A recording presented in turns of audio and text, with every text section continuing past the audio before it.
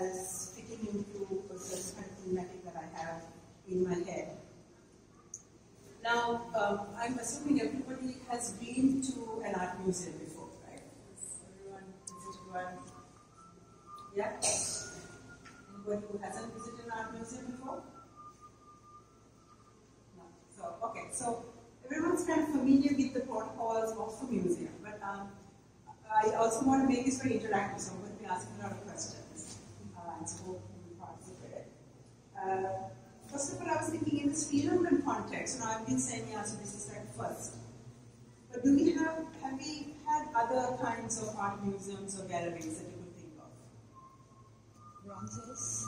Sorry? The bronzes of the museum.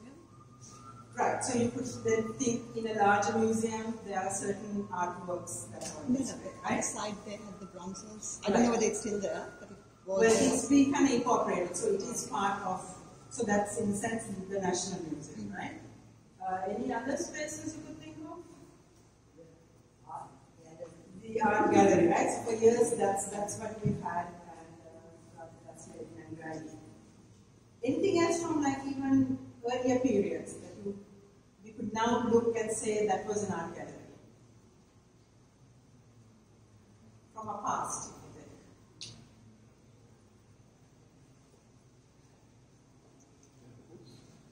Sorry? Temples, excellent, yes. So, I mean, some of the earliest art galleries actually were, Buddhist temples, Hindu portals, and churches in Sri Lanka, right?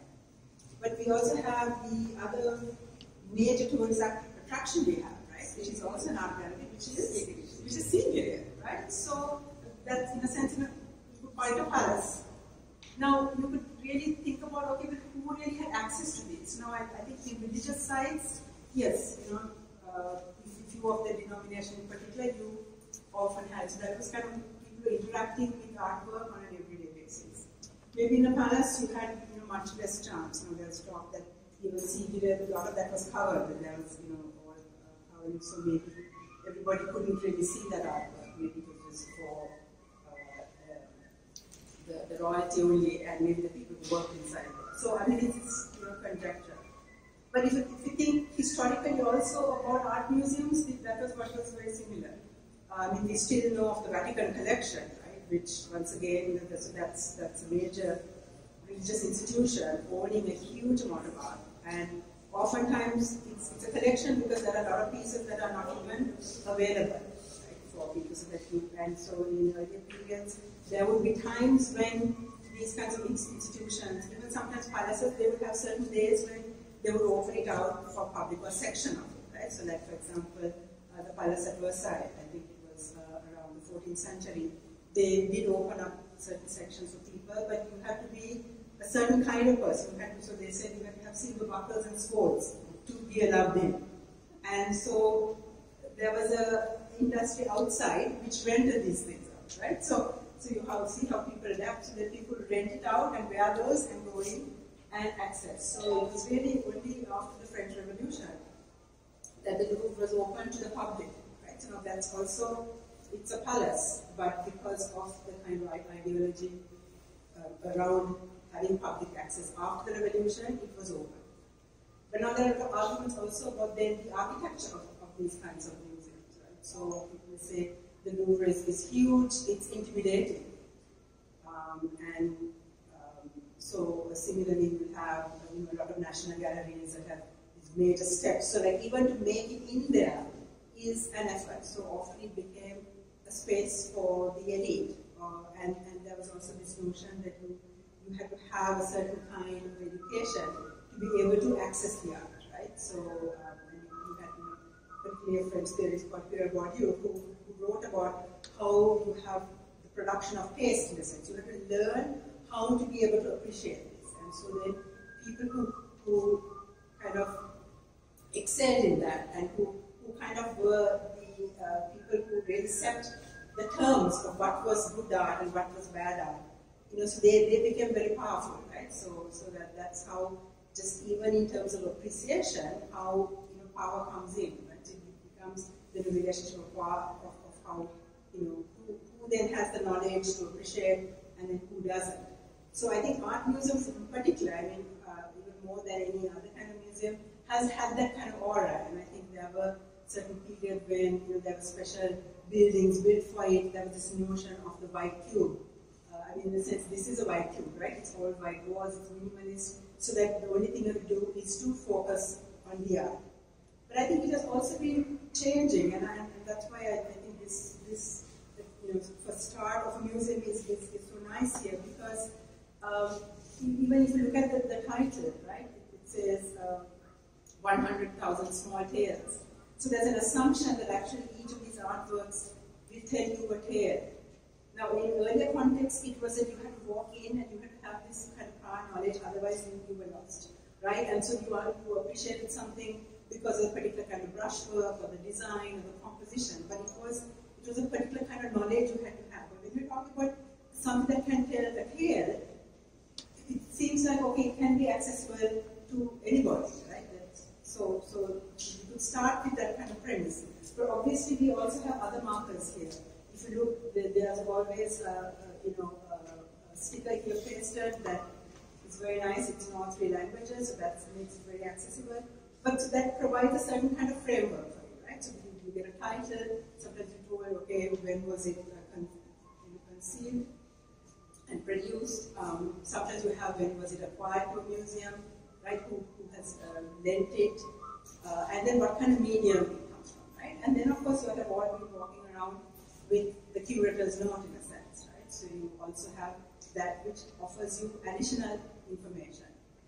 So in that kind of context, I would like to walk with you all and maybe try to offer some kind of interpretation that maybe I can bring to it, and maybe we can together work things out as well, right? So but so the overarching thing I said was so thinking about absence, and obviously when you think about absence, there's also presence, right? So we kind of play with that kind of dualism along with then others that come in, like the visible and the invisible, and obviously temporality and spatiality, or time and space, is also really crucial for that, right? So I'm going to talk about some different kinds of contexts in which we can also then read a piece of work and then maybe try to understand it better, hopefully.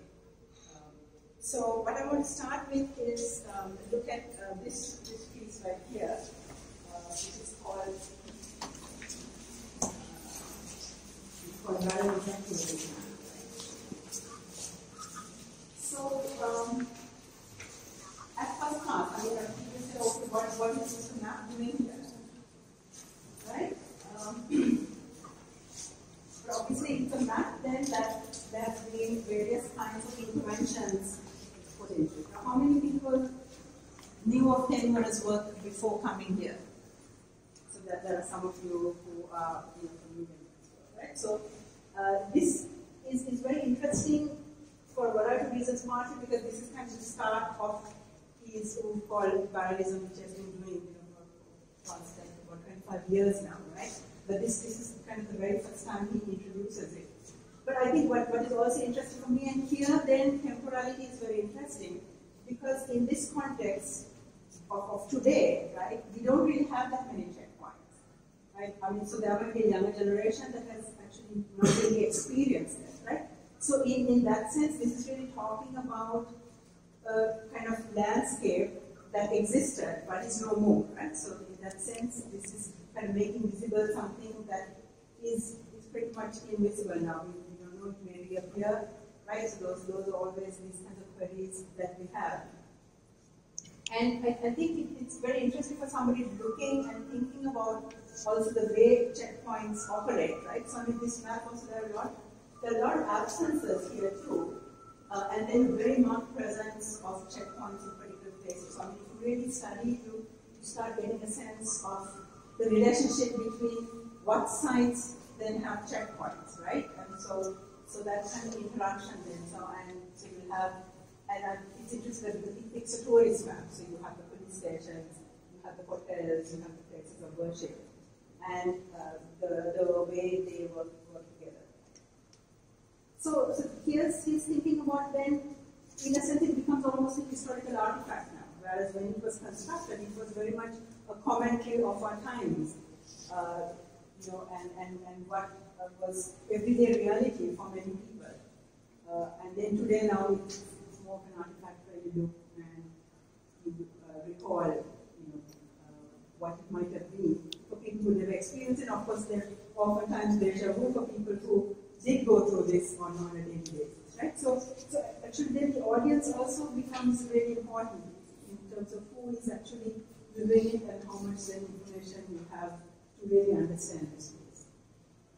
So I just want to move to this one.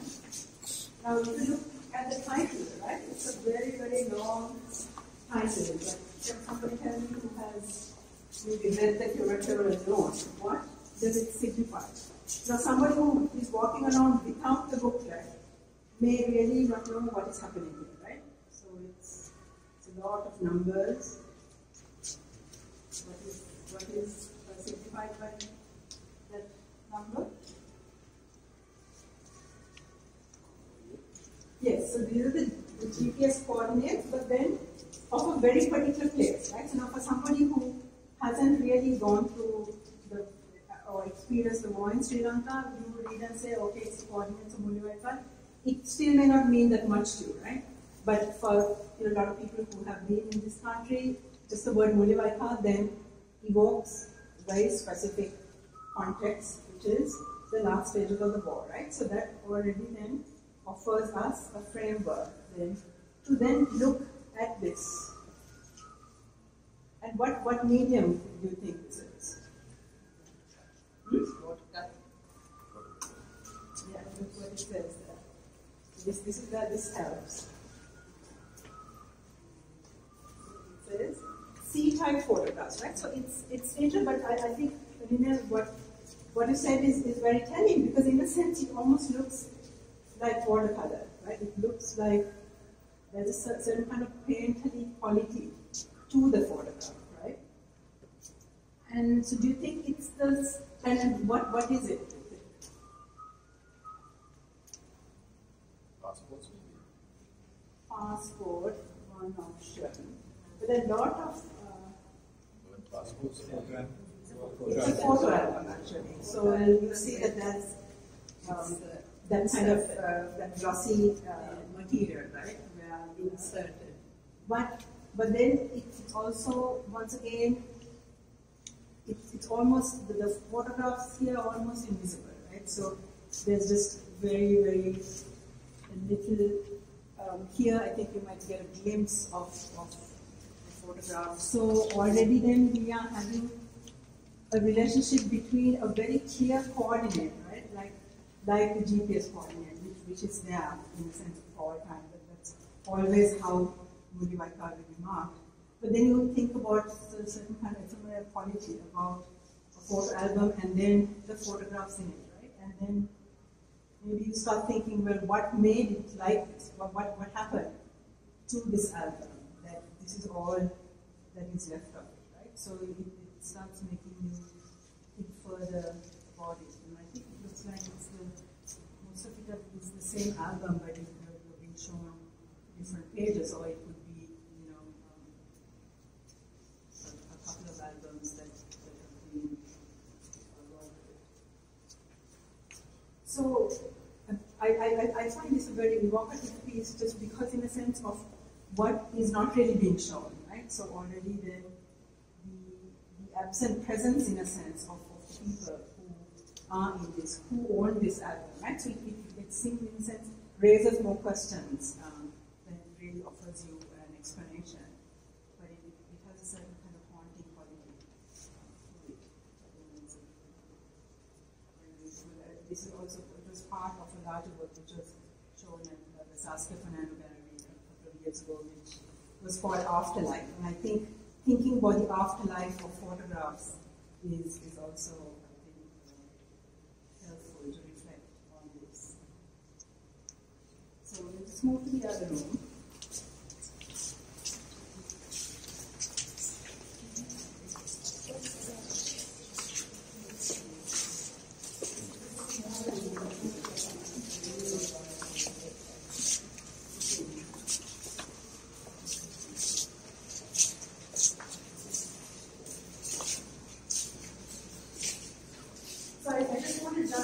those kind of photographs, right? It's something like this, which in a sense you could say is almost in a documentary mode. It's also from an original C-type photograph, but it's very clear in a sense it's a photograph. But if you look at the subject, right, the subject is masked. So in a sense, there's visibility, but a certain kind of invisibility, right? So you can really understand it then once again by reading the caption, which says masked JDP supporter, right, kind of. So once again, so you have to have more additional knowledge. So maybe somebody just visiting Sri Lanka, maybe the one with JDP, right? So unless you really understand it was a militant group, and so if you're a supporter, you have to mask yourself.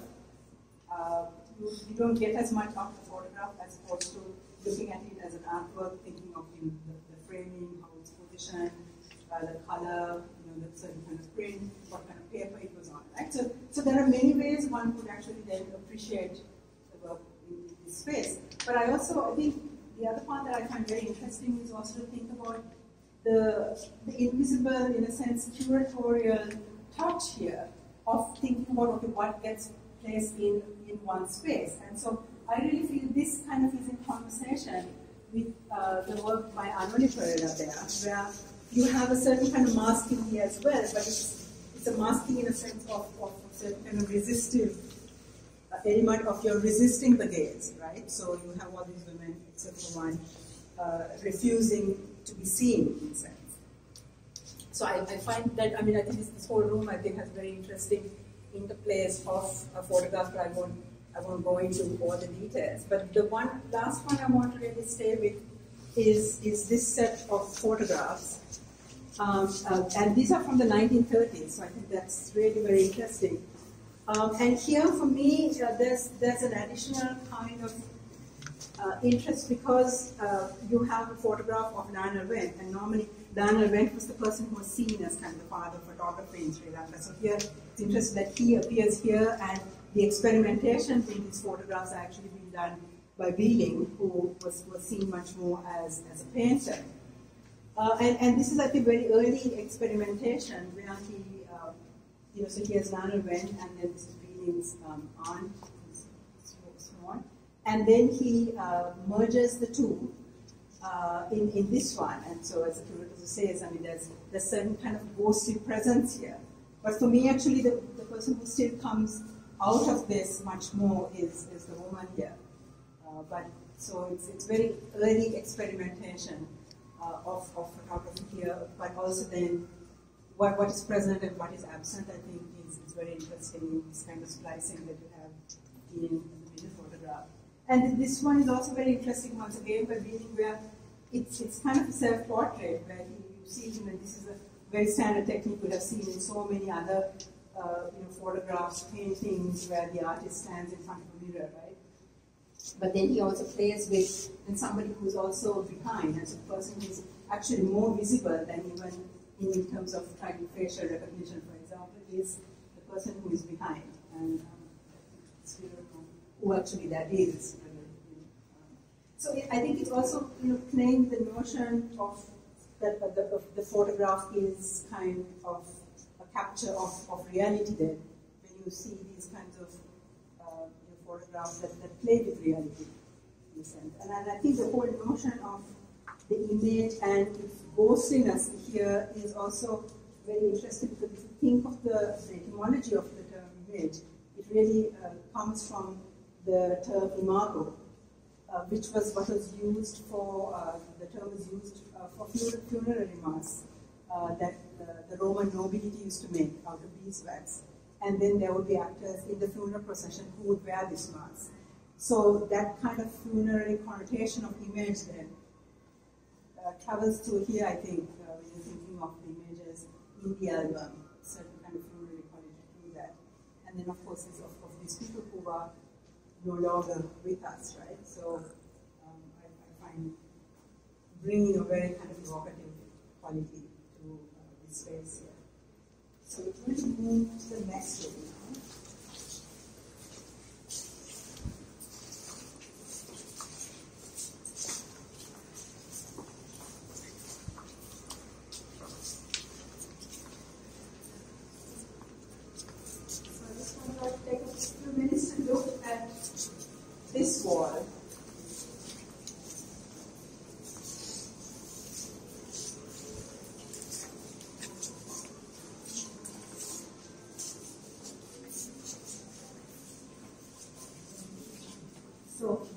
very dark, but tell me what else you think he might see in there.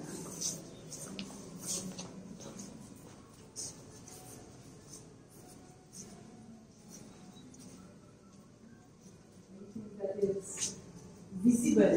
Here we talk really about an absence of light. And I think that's very clever that we have it against a black wall, because I think when we got correctly when this was first shown, it was against a white wall.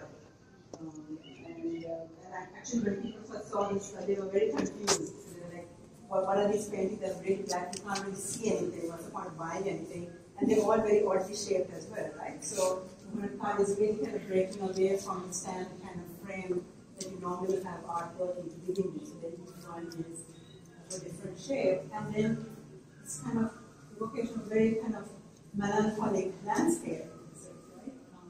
And I actually lived above him during this period, and so this landscape is very dear to me. Because that's how we have it. But so this is the landscape, but I think it's interesting to also think about the time period that these were painted. So these are like the 1990s, which was a very difficult time in Sri Lanka. And so here there's no kind of reference overtly to what is going on, but even in his work, that he felt these paintings were sort of evocative of that time and the kind of unease and anxiety that in a sense of unknowingness that was very much part of people's daily lives. But then you can also look and think, well, this is also a very serene landscape, right? So it's night time, but there's a certain kind of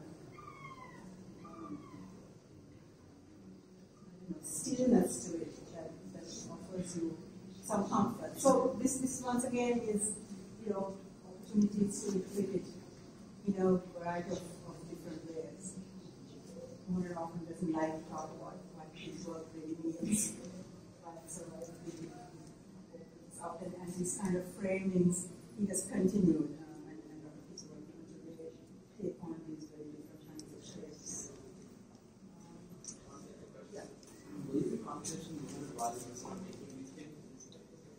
Well, he had made a lot of these when we actually moved in, so this is kind of the last stages.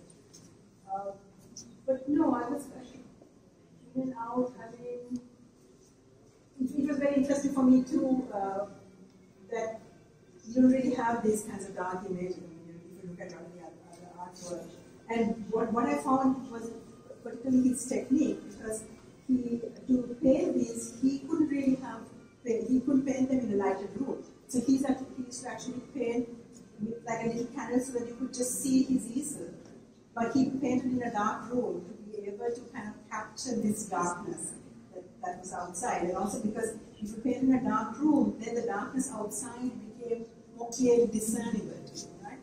So I found that notion of dark and then what becomes visible in the dark, right?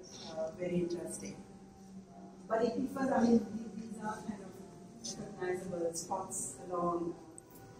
And what's also interesting, he did to the ground floor, so this is very much a view from the ground along the water, whereas we lived on the upper floor. So my perspective was slightly different when I would see these lights. And these lights, is there any particular theme for fight? Is there any particular relationship to the lights that you was speaking? No, it's actually these were on the other side of the river, kind of the little houses that had certain kinds of lights, and I think that one was there was a slightly higher line over there. But so it's like the little pockets where you have more settlement, and then other pockets where you have much less. And this does not exist anymore as well, because that part of the river now has become hugely commercialized, and there are a lot of resorts and sadly a lot of speedboats visiting on this river, which used to be very quiet and still. Where was this? It's in Pallava.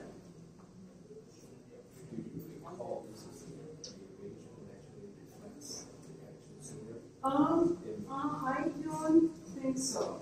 So it's more random. Yes, there is a kind of the outer bank kind of sense, but I don't recall exactly these days.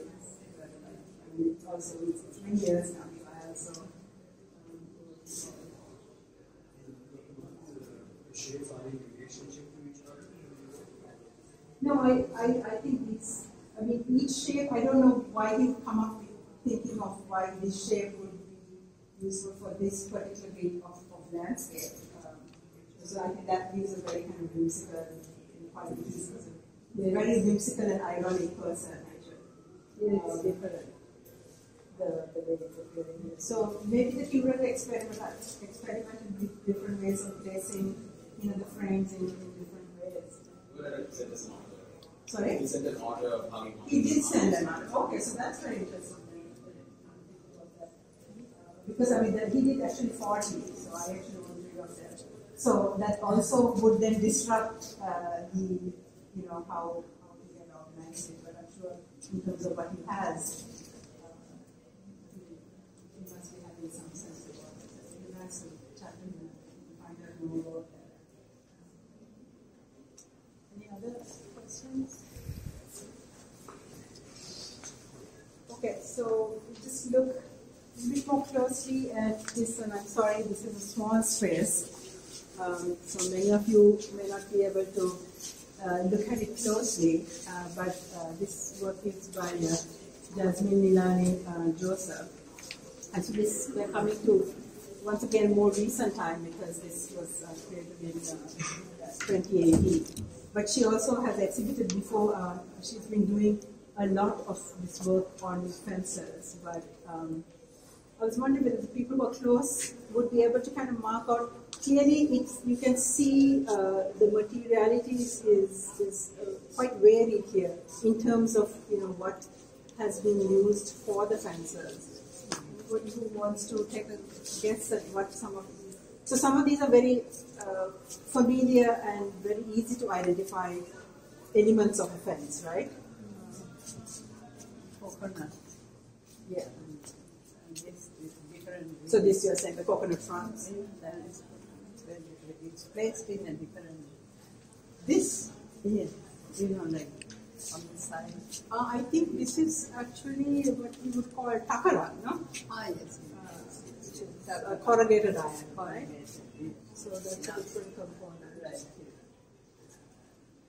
And I think the posts here are also interesting because these often, marked off military installations and high security zones, as opposed to the posts here where you actually have a living fence segment, and then you have more, and then you also have segments of ruined buildings, it seems, that have also been incorporated into this. And I was, I think I find it very interesting to juxtapose this, for example, to the map we were looking at, where you have then, sort of a one-dimensional mapping. And here, what is interesting is just not this fencing, but I find particularly interesting what the suggestion of things under the ground as well, right? And so when I was talking with her, she was actually saying that sometimes people bury things underneath to mark out fencing, and I think this, if you look closely, is somebody has put some maybe their jewelry or whatever and buried it, but so the fence is what they're hoping would help them then return and be able to spot that is. And so I think the fence itself, I think, is very evocative of, fences can hide things, but it can also then keep people out, right? And so she was talking to me about the different times in her life that, fences, I mean, she spent 3 years in a refugee camp, and so, fences were very, very important in that context where people could mark out their time spaces, but also there's fences that kept people out. So the hours she spent outside in the fence of a police station, for example, waiting to collect a pass. Right? So this was in Vaugunia. This was before the end of the war. When she was a little girl. And then returning to Jaffna also, where people mark out their property with fences. And so when people return, also then the found objects that they incorporate. So, like sometimes people would take a barrel and flatten it out, for example, and use that as fence. You see a lot of UNHCR tarpaulins, for example, right? Also then become incorporated in those fences. Which maybe was the early stages of something else before. I think these don't really correspond to each other, but it's just of thinking about different kinds of fences, and obviously then you have also this cliche that good fences make good neighbors, and so she was also talking about how you can have a lot of conflicts over fences, but fences also can be a space where you have interaction. So she talked about her memories of people sharing things, especially the women sharing things across a fence, right? Food, you suddenly run out of eggs and you just call out, and then your neighbor brings you the eggs, and so those kind of exchanges. So I think once again you are offered one kind of representation, but then I think there's a lot of other kinds of meanings you can bring to it, and obviously people's own reading. So depending on what kind of context they're coming from and what kind of experiences you've had, what kinds of things it might trigger in your own memories. I think it's always important to think about. And just in thinking about representation and what's visible, we just last one is this. Once again, a play on visibility and invisibility, right? And puts a very, very interesting label which says, this is not a white flag. So oftentimes, of course, a lot of people have said, my kid could draw this, why is it in the museum? Right? That's a standard thing. So it looks very simple. It's anybody could do a square and then change a little bit and place it. But anything else that works? Have you ever heard this kind of phrase before? In other things in a sense of a negative, right? So you offer something and then you say this is not a white flag. Sorry. And also cover up. And white flag and also hidden from the name, but that whole sources. Right. So I think there's an additional kind of value we are getting because of the kind of context we really think of, right? And so there were these instances when people were coming out of the no-fire zone, holding white flags, and then were being shot. So you can see that very kind of ironic reading then that the university is given of saying, this is not a white flag. So in a sense, it's almost at the literal level of that's what people read. They were carrying a white flag, right? But it also then recalls a much older kind of representation. And I wonder whether some of my students who studied Foucault with me will remember this. I don't think you're on spot. But another artist, right, in another period, who also played with words and representation. Do you remember? This is the five. Exactly. And I remember who it was. Yes, it was René Magritte, right? So he was actually a philosopher who was also an artist, and so he was really playing with the notion of language and representation, and so the distinction between words and representation. So when he drew a pipe, he said that this is not a natural pipe, you can't smoke it, right? So it's once again an ironic, whimsical kind of problematization, though, of also what things we have in museums, right? And then what value do we give to it? So I think there's a lot of that echo in Perlmutter's work, clearly, but then he's also bringing his own reading. And as Miriam was pointing out, if you don't know that segment in our history of what happened with people using white flags, what happened to them, then you will only get a certain sense of the meaning. So in that sense, the context becomes also very important, and what you bring to the image. Okay, so we just move to the last room.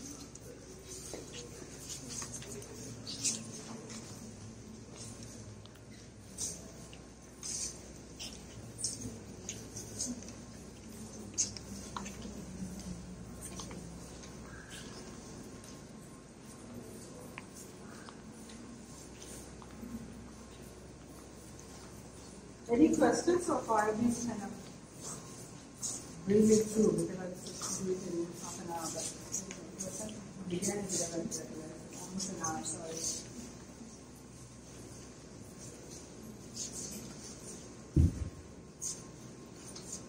So I just want to talk about some of there are several artworks here, and Sanders and I were both saying that this is one of our favorite spaces in a sense because I think very interesting connotations about absence and presence in this kind of once again I think very interestingly curated table and then the photographs and etching beyond it.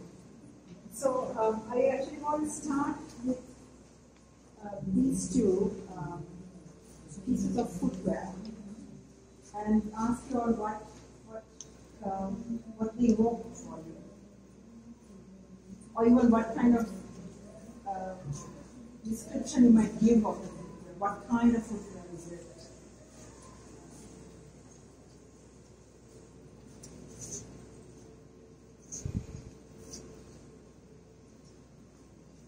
Yeah. It's about morning loss.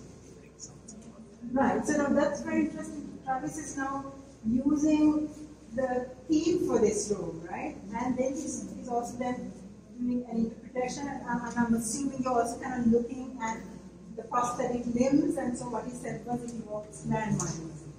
I believe the artist actually was referring to 1983, and this was kind of his memorial to people who were affected by the violence, and so he started doing clothing and various forms of footwear and all that in tear, right? So these are all tear. Someday when I was having a big debate on whether these both would fit only on the left foot or whether it's a left foot and a right foot, right? So and I think it's particularly evocative that this is not a brand new slipper, right? So you have the sense that somebody has walked in it, for a long time and then kind of left in a hurry. And then if you read your curatorial note, I think the curators also very interestingly linked it with the slippers you get in this etching, which is called, very evocative again, missing, right? So it's a dog that essentially could read is mourning the absence of maybe the owners of the slippers. And then, of course, yes, you have dry food. So you start kind of seeing them in a particular kind of context and understanding also then what may have been the curator's thoughts on putting them together. And then you, of course, have this one which is called displacement, and actually it's from Kilinochi. He was he's an artist, so he started in this production. And very interestingly, his story is actually in the cabinet of resistance. So once again, I feel it's very lovely kinds of conversations that are happening between objects and pieces on display here. But so he had traveled a lot on his bicycle, and so he uses that as a seat to evoke this sense of displacement, right? And this certain mobility that he had with the bicycle, and how important then the bicycle became to somebody who had to flee a moment's notice. And this then, once again, for you all who can't see, it says study for community. And this is from like 1963 to 72 time period. Anybody know the story of Karnaki and Pavula?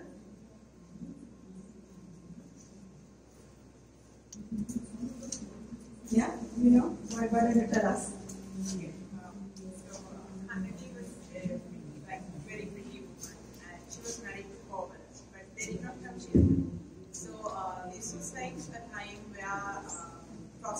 was actually like even like prominence. It was accepted as a profession that a woman could do.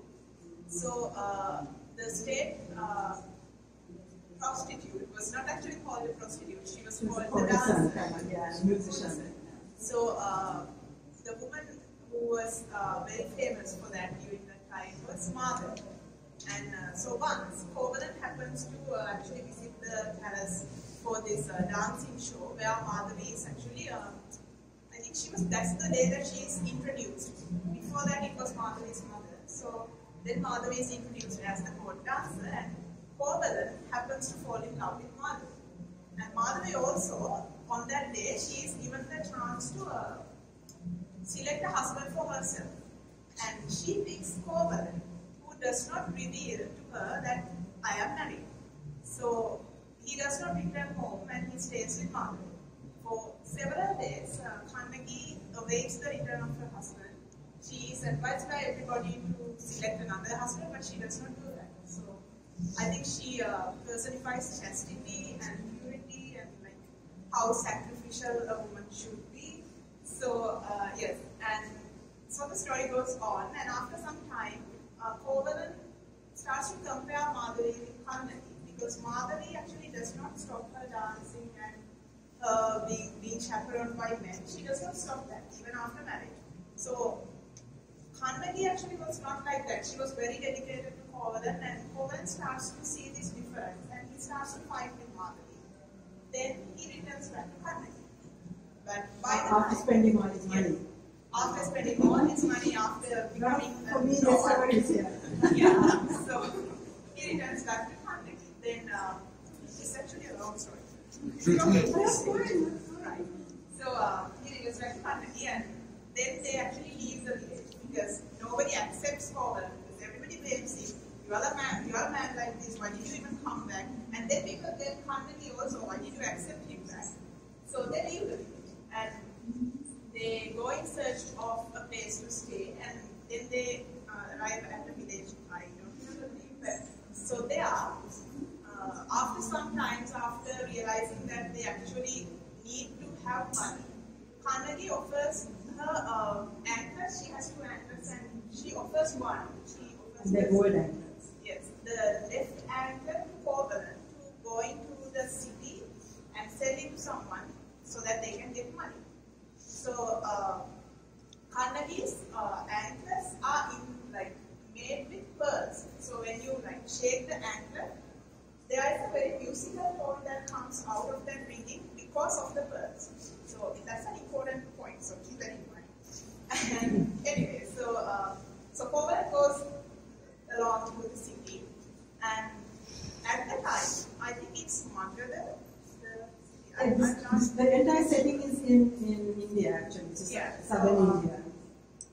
So anyway, Madurai, right? So yes, Madurai. So Pavalan goes to the city with the anklet, and by the time at the city, something else happens. There, the queen loses one of her anklets. So the king's wife, the queen, she loses one of her anklets, and nobody knows who the thief is. So Pavalan actually steps into this city with an anklet, which is very similar to the lost anklet. So he happens to visit the king's goldsmith with the anklet and asks him to name a price. So it is actually this goldsmith who has stolen the anklet of the king, but now he sees a chance to redeem himself. And what he does is he sends a message to the king saying, I caught the thief with the king's anklet, so please come and arrest him. And he asks Pavalan to meet him at an outside on the top of a mountain where he says that I will pay the price. So Pavalan goes there, and the guards are also there. The goldsmith is also there. Everybody's there. So Kannagi, meanwhile, feels that she can't stay home without her husband, and she also sets along on the way to Madurai in search of Pavalan. So by the time Kannagi steps into Madurai, she hears this story where a man called Pavalan, who has stolen the queen's anklet, has been caught and he has been killed. So he gets killed because the king actually believes the goldsmith. and thinks that Poland is a thief and he kills him. So Kannaki is like furious when she hears this because she is very, very dedicated to her husband. So she runs into the scene, shaking her ankle, which gives out that very ringing musical noise. And then she goes there, she actually confronts the queen and asks the queen to shake her ankle. Because the queen's anklet is filled with gems. The sound that comes from that shaking is not as musical or beautiful as the anklet of Kannaki. So the king now actually feels that he has committed a crime, and Kannaki confronts the king too. But what happens is, because he is the king and because he has to protect his queen, he asks the guards to capture Kannaki and cut off her left breast. Cut off her breast. So Kannaki, being this chaste, pure woman, she does not let any man touch her, and she says, the breast that you threatened to cut off, I will take it out and I will smash it on this rock, and if I am a pure and chaste woman, gods will send fire from heaven and burn your whole kingdom, and that is what actually happens. I think that's the exact point that is created in the artwork, where she rips off her left breast and hits it upon the rock, and then God send fire, and they set fire upon the whole kingdom. The king dies, the queen dies, everybody dies except Kannaki. All evil people. Yes, all the evil people die except Kannaki, and from then onwards, she becomes Party. Yes. Thank you. It's a long tale, and there are also many variations on it. So this was very interesting for me, who collects variations to hear your version, because some of them are a little bit different. Yeah, so Paksini's worship was Buddhist as well, right? Yeah. Yeah. But I think the moment here is actually when she's mourning over the dead body, and there's also where she revives him. She sews him up when he's taken to heaven, and she's also taken. But what I also found interesting though was that actually Tisaransi has done many versions of this, and I managed to find a couple of them, and I think the versions are very interesting. So I think your curatorial note will say that this was in Ghana Kobeseker's book, but it's not really. It's a slightly different version. You see that this arm goes backwards, whereas here they're going across like that, right? And the colon is also placed, so it becomes all one part of. It's one complex in a sense, whereas here you have another version of it where she's kind of looking down on him, and this was when he was exhibiting it. He had this. But what I find really interesting that in both these, her left breast is not visible. In this one too. Whereas here, I think it's not as pronounced. So it's interesting to think about. But what I found then, the curatorial, something that I learned was that this actually was something he had been working with, thinking about for a memorial to the anti-terrorists of 1958. Really, it was never built, but I thought that offered a whole other reading then of that Tisaransi would think of looking to this. So I mean, this story is from the Silapadihara. It's a very important, classical Sanskrit text that he was looking to that for memorial. And in today's context, when there's been so much debates about memorials and what goes into memorial, I thought it was particularly interesting to think how he was, planning to do the memorial, but unfortunately, it was never to be. We've actually not had any memorials to any of the riots we had in these countries. But the last part that I wanted to talk about is this piece of artwork, which is by P. Krishnapriya, and it's called Artifacts from Jaffna, and just continuing with my interest in thinking about what's visible and invisible. This visible, and I invite you all to come and look at it very closely. I mean, unfortunately, it's a museum, so you all can't move the pages and look at it more carefully. But what she does, and this one again is inspired by a book of from Jeffrey Bawa's collection. So this was another interesting thing that the curator found a couple of years ago, where there was an exhibition in Jaffna for 3 months of various art books. And various people were asked to offer a certain kind of response to that library of art books. And so Krishna Priya decided to kind of have a response to the book on Jeffrey Bawa, the collection of Jeffrey Bawa's furniture. And what she does here really is she has kind of pretty much embossed, so it's very, very faint. If you look really carefully, each of these pages has an embossing of a piece of furniture that has been taken from Jaffna and is being displayed elsewhere. Right? So it's a big, and on the other side, of course, she does this kind of tracing using a carbon. So if you turn the other page, on the other side, you actually have what she has traced. But when you actually look at the page, the first thing that confronts you is a blank page. So you have to look really closely to understand then what is going on, and obviously, so it's a critique of people who collect in a sense as well, right? And how these collections are produced and what happens.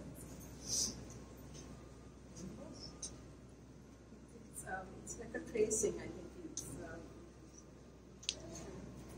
If you hold it up here, you see it very lively. So this is the other side of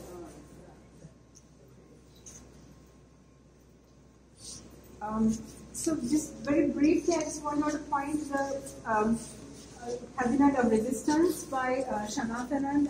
As I was saying, Visitor and Story is there, and I welcome you all to come back and read it. And as I was telling Ruhani, I think we have to put a sign saying please touch, right? Because so this goes the other way around, where there are a lot of things in this museum that you can't touch or might be within a case, but this is one that actually invites you to open the drawers and go through. So each one is a story of somebody who lived through the war and the family from the north, and the various ways that they resisted and survived in wartime. So it's a fascinating connection. I won't say much more because I think that's something that you really need to experience yourself. Obviously, the interesting kind of connotations of like a library catalog, in a sense, right? And so, there is a certain kind of diversity of knowledge that is being problematized here by offering a counter knowledge about something. So very quickly, I'm sorry, thank you for your patience. I've really taken a lot of time. I just want to look at this complex view again because this is yet another way people have problems with art museums where they were like, so what's this, right? So it's a tire, on a platform, but it's pretty brand new. This is another one. But I think here is, so he's playing with this and this is, sorry, Pradeep, I'm sorry. This is linked to the other artwork in the other room, right? So, and this was also something that artists did a lot, where they would bring an everyday object, right, and place it in the museum, and so kind of problematize the acquiring of certain kinds of objects, the kind of value that is then given to them.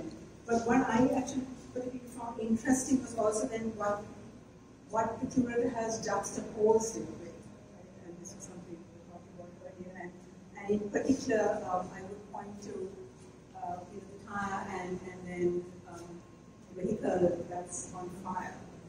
So this is also, I think, it depends on the kind of context you're coming from, because as soon as I walked into the room and I saw the tire, that's what evoked for me. It reminded me of all the time, particularly during the JP uprising, where we had what we call necklaces, right? So particularly traitors, they put a tire around their necks and it was set on fire. But also because the South African context, where actually the terminology of necklacing originally comes from, where a lot of people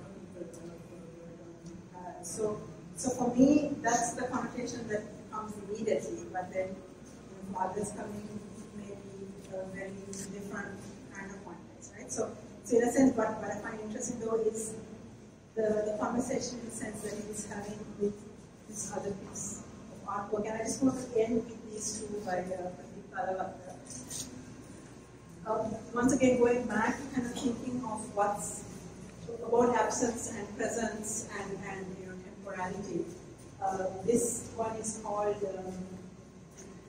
Raja Theatre Hall, right? And so it's a small shrine. You see these a lot in different parts of our country, but particularly in Japan, we have a lot of these very lovely shrines. And this was doing this work at the time that a lot of soon after the war, when the huge network of roads were being redone, and so a lot of the shrines were removed. And some of them have reappeared, and then others have gone to the reappeared. So this once again is then marking something that is no more in a sense, right? So it's a memorial to a shrine that has disappeared. But I think thinking along those lines of visibility and invisibility, absence and presence, I find I end with this because I think this piece of work really captures that sense where this is actually an ambulance on fire in Kilinochi in 2009, just before the war ended.